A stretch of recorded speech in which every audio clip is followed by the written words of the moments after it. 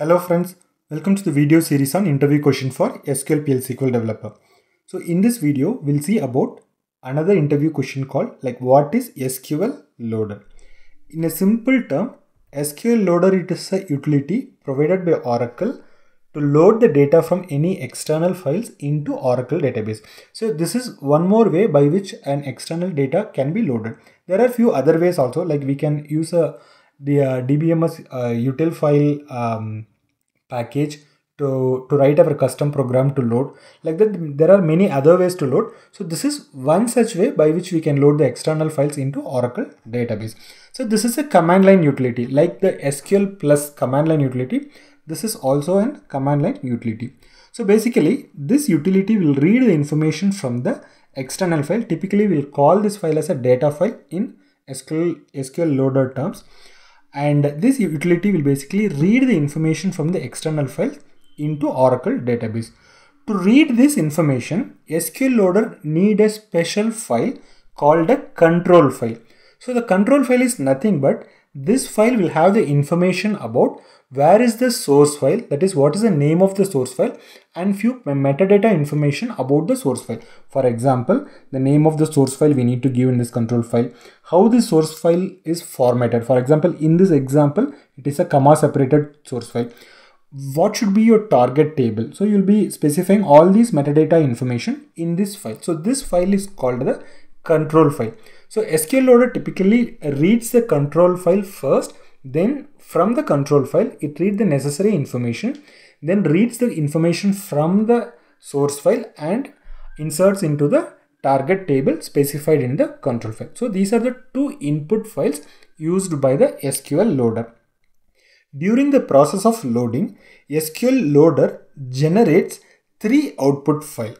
The first one is called a log file. As the name says, this is nothing but a log of what is happening. For example, if there are some 100 records you are loading, and if there is any issue happen to any of the record, that means whenever some particular record is getting inserted, in case if it's fail, all these informations will be captured here. So once you loaded the file using an SQL loader, or once you completed the SQL loader operation, the first point to check whether your load has been successful or not is the log file. So this captures all the information, your number of records successfully loaded, or if there is any failure or what is the failure, all those informations will be available in the log file. The next file is called the bad file. Suppose if due to some issue, if there is any particular record not loaded, for example, in this case, there is a record which has like $5,000, which we are trying to load it into the salary column. So salary column is a number column, whereas we are actually giving a varchar data. So what happened? The insert will actually fail. So the failed records will be captured in a file called bad file. So this is the bad file. So there is one more file, an optional file which will get generated, is called the discard file.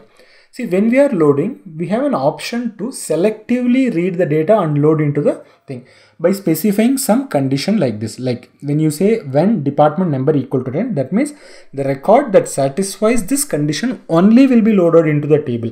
Any record that is not getting satisfied by this condition will be moved to another file called the discard file. So you need to mention the name of the discard file with a keyword called discard file followed by the name of the file in the control file itself. So these are the three output files generated by the SQL loader during the SQL load operation. So basically, from an interview point of view, if you just say this is an utility, that should be fine. But sometimes they might be asking you about a bit detailed information like this. So you should know the structure of the control file or few keywords in the control file and what are all the basic files associated with this SQL loader operation. Now we'll see a small demo to understand how to execute a SQL loader utility and how to load this. The first thing you need is the data file. So here I've just created a data file called sample_data file where I've just given some employee information. So I've just given the name, job information, salary, followed by the department number. So basically it is just a 4 column and I have 4 rows here. The next file you need to create is called the control file. So here is the control file for that. So here the first line says that option skip equal to 1. Basically this skip equal to 1 means we are suggesting to skip the first record, because in the data file the first record is the header file, which we don't want. We just need only the data. So I just mentioned skip equal to 1. So the load file, load data is a keyword, followed by in file is a keyword. So the in file says the name of the data file from where the SQL loader has to read the data from, followed by discard file is a keyword. So we just need to give the name of the discard file if at all, if there is any record to be discarded. And there is an option called truncate here. If you are not specifying this truncate, then SQL loader expects an empty table. Otherwise, if you specify this truncate option, SQL loader will truncate the target table and then reinsert the data. Otherwise, we can specify an append keyword saying that we just want to add the record into this table, followed by a when condition. Basically, I just want to filter out few records because I just want to show you the discard file. In case if there is nothing to be discarded, then discard files will not get generated. Followed by, we are saying that this particular file is a comma separated file, followed by the column names where the information has to be inserted file. So this is about the control file and the data file. The next thing, now that we have a control file ready and we have a data file also ready, now we need to create a target table into which we are going to load the data. So now we'll create the target table. So I have the SQL developer session open. So just go and create the target table. Just make sure that the structure of the column, that is the data type of the column what you are creating, matches your data file. Now that I've just created the target table called employee underscore detail. So that is the table name actually we mentioned here. You can see here employee underscore detail in the control file. Fine. Now that we have the data file, a control file, and we have created the target table also, now we can execute the SQL loader command. Just open your command prompt, navigate to the location where you have stored these two files.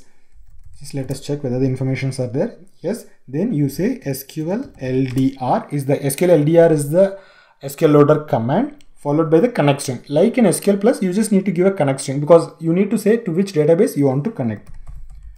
Dev user 2. Okay, so this is the connect string, followed by you say control equal to the control file name. So when you say this, SQL loader will read the information from the control file, then it will read the data file, then it will insert into the target table.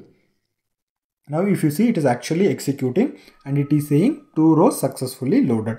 The moment it is completed, here you can see 2 additional files got generated. One is called the log file. So the log file will clearly say how many files got executed, how many files are not loaded. For example, in this case, 2 rows got successfully loaded. 2 rows are not loaded because we specified a when clause saying that only if the department number is 10, we are expecting to load. That's why 2 rows are not getting loaded. There is another file called the discard file got generated because these are the rows what we excluded. So in our case, it's not actually generating the bad file because it processed successfully. First, let us check the data. Then we'll modify the data to see the bad file. So now I'm querying from the table. As you can see here, now the 2 record got successfully loaded and 2 other records are discarded into the discard file. Fine. Now there is no bad file generated because all the data loaded successfully. Now let us just quickly change our sample data file. Let us introduce a dollar symbol here because obviously then this particular record will fail, so that we'll be able to see the bad file also. So I'm just saving this file. Let me just reload the SQL loader. Now if you see, it has actually loaded. Now if you see, only 1 row got loaded successfully. Let us query from the table. Now there is only 1 record. The another record is not loaded because now if you can see, there is another file called a bad file is generated, which will have the failed record information. Also the log file also will clearly say why the record got failed.